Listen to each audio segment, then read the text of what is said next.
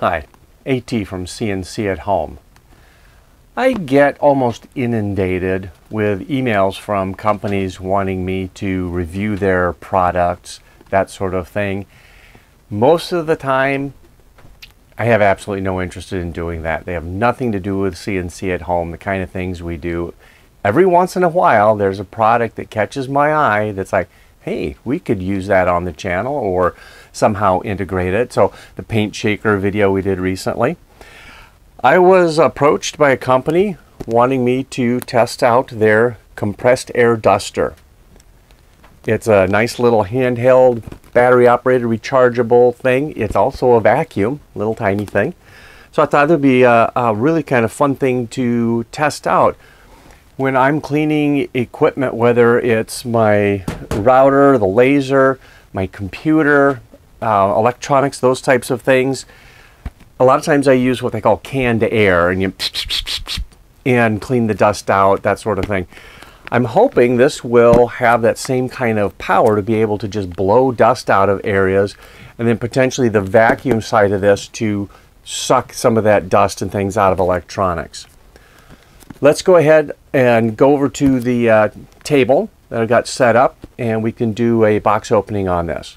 If you like this video, give it a thumbs up. If you end up liking this little compressor air duster thing, vacuum, I'll put a link down in the description where you can pick one up for yourself. Let's go ahead and head over there. Okay, we've got a problem. I already have a big project going here. On my old TV, I have this T-Con board, and I'm hoping that's the issue. I've ordered a replacement for that, and I'm waiting for that to come in. And in the meantime, this is taking up all of my space. You may notice down here, got a couple saxophones. Let me move the camera. I'm going to be heading off to Memphis to do some recording in a couple weeks. And so I've got the Barry that I normally use, Barry as in baritone sax. And my good friend from the B3 is letting me use his baritone sax, which used to be mine, but many years ago I sold it to him, and now it's come back home for a few weeks so I can honk on that a little bit. We need to find a different place to review this, do an unboxing. Where, oh where? Maybe over at my desk. Well, it's a little cramped here on my desk, but hopefully it'll work. This isn't that big. Let's go ahead and get this open. Looks like there's a few pieces. We got the main handle or some vacuum pieces. We'll get this figured out, see how it all works. Oh, that plastic's a little tougher than I thought it was. I thought I'd be able to just get that opened up.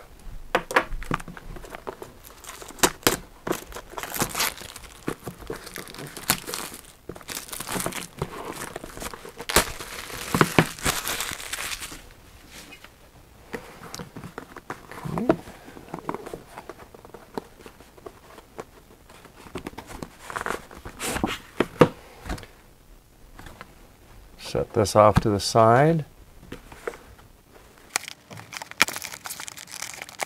Oh, here we go. I'll look at the box, might make it easier. Okay, so got a user manual. Hopefully that won't be needed too much. It should be pretty straightforward. USB-C charging cable. You have an adapter. Got a little brush thing on it that comes off. Okay, so this probably attaches on there, and maybe the other attachments can go on here. Little brush, that'll be nice for cleaning up dust and such.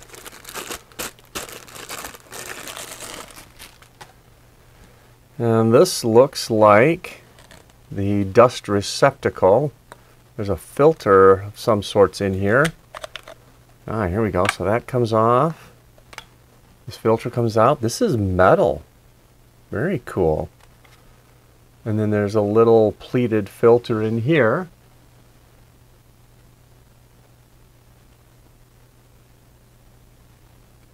I don't know if the camera's going to focus on that or not.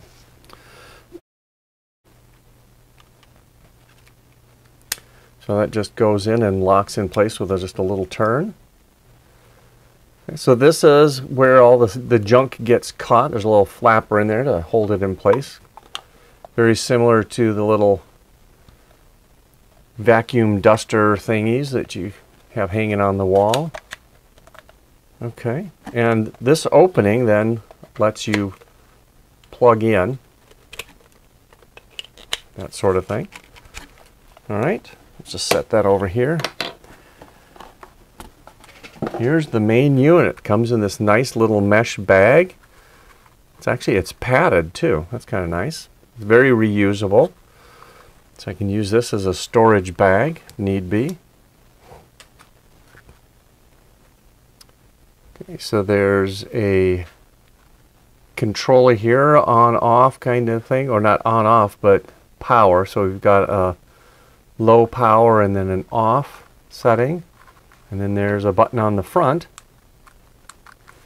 which does nothing at the moment. I'm guessing this probably needs to be charged up. So this connects onto the back, like so. You just push it on, and maybe there's a specific way.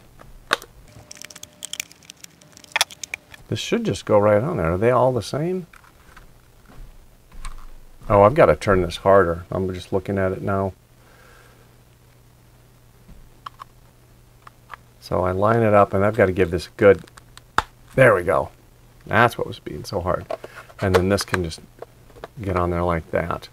I guess I want this clocked another 90 degrees. So let me just undo this.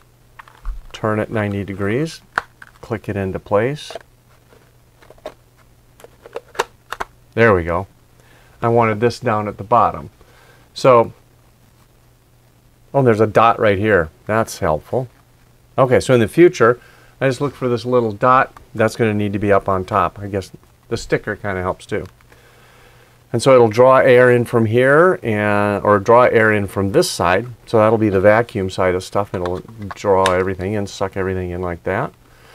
But if I don't want to use it as a vacuum, then I can just leave this off, and apparently this blows air out of it. Okay, looks all pretty straightforward. There's some instructions here about cleaning and washing the filter, drying it out. Okay, looks pretty straightforward. Let's go ahead and, yeah, it's not doing anything, so it probably needs to get charged up.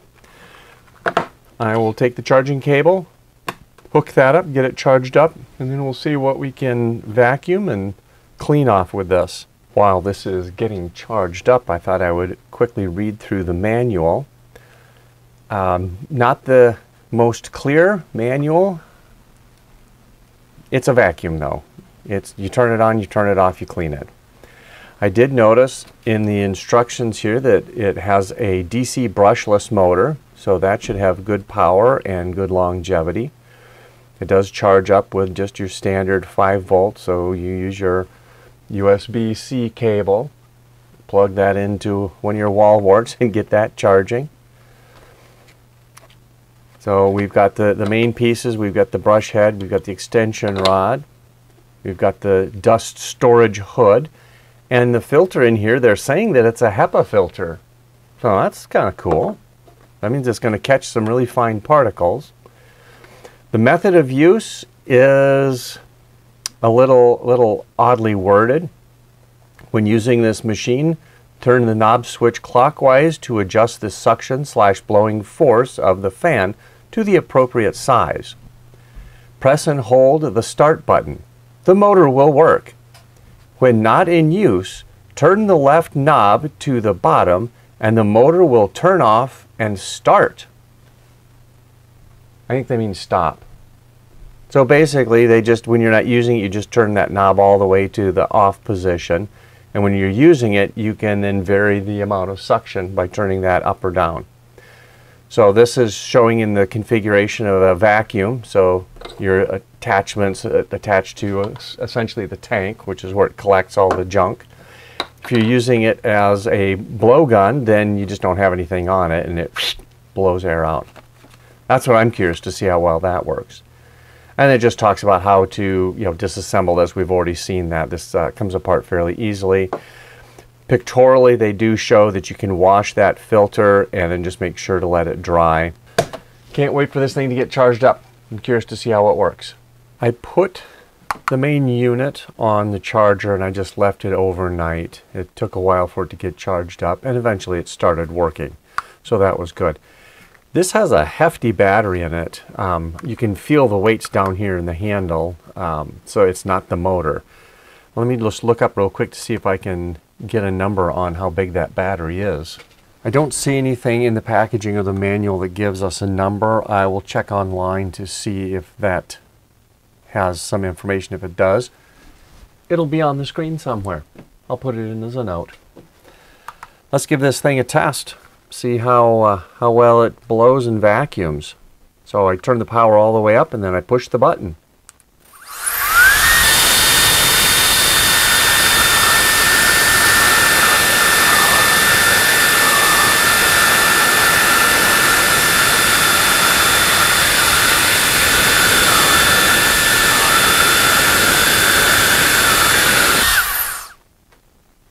Whew!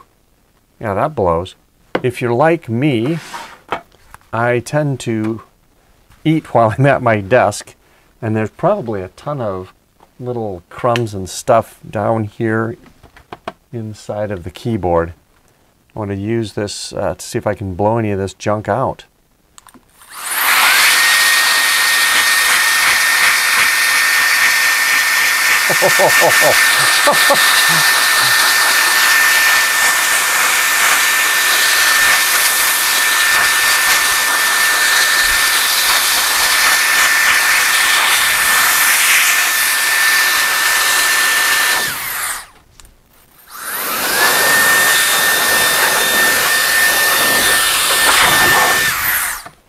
Wow, I don't know if any of that showed up on camera, but there was a ton of stuff that came out of here. It was blew all the way over here onto my laptop and stuff.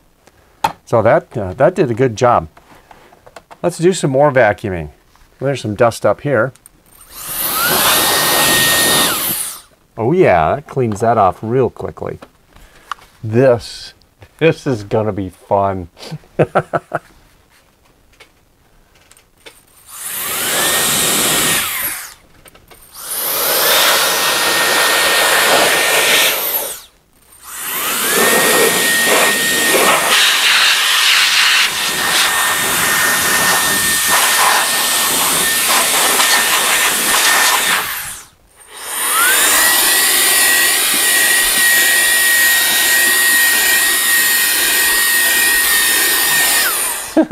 Yeah, that did a great job. Bunch of gunk here in my saxophone case.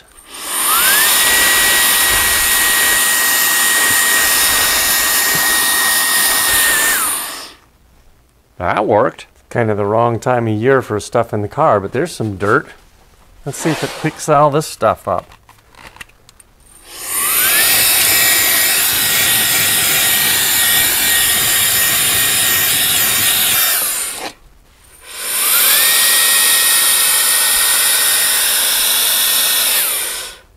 Oh yeah.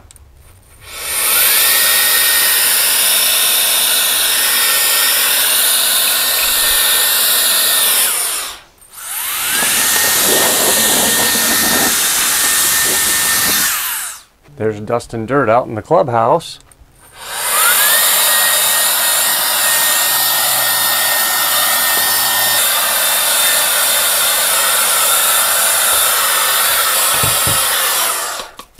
Let's go to the trash can and take a look how much stuff this caught and how easy it is to clean. Now that we've done a bunch of vacuuming with this, let's open up this canister and filter, see how dirty it is, see how easy it is to clean.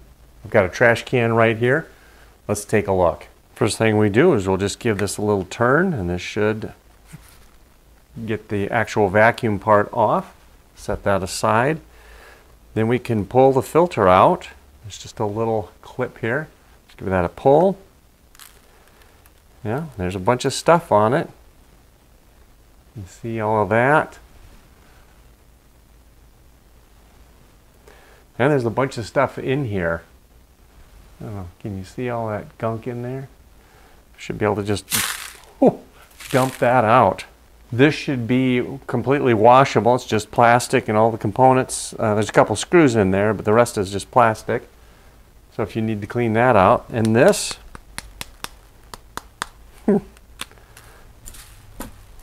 wow. You can get the big chunks off of this pre-filter. And then this HEPA filter, it used to be white. Look at it now. So that caught a lot of the gunk. I bet if we use the blower, we can get a bunch of that off of there.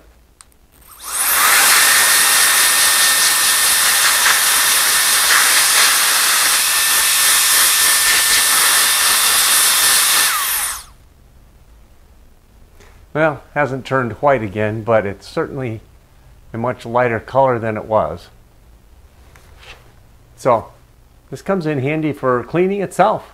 Overall, this did a really good job. I think the compressor part for blowing is going to be really great for dusting out electronics, computers, and that sort of thing. The bonus is the little vacuum attachment that you can put on there and do some little cleaning up around. Not sure if I'll use this speed adjustment on the back very much. I've been using it at full blast. Let's take it, here's full blast. Wow, that had some push to it.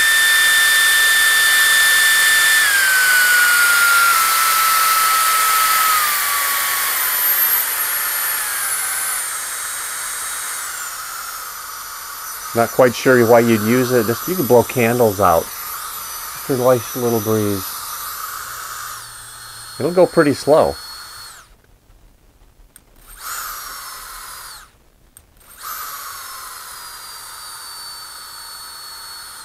Anyway, that's a nice little feature if you need less air going through it for some reason, depending on what you're trying to do.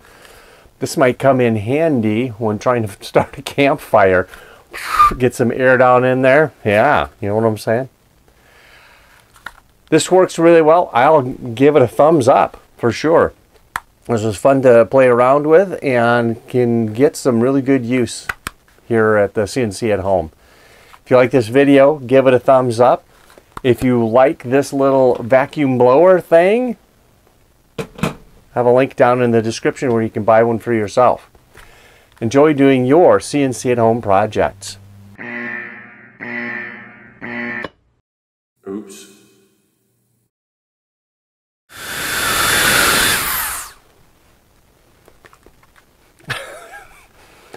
That's a fast way to dry your mouth out. I think it's got some blow to it.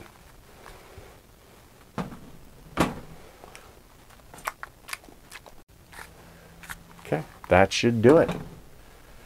It's a wrap.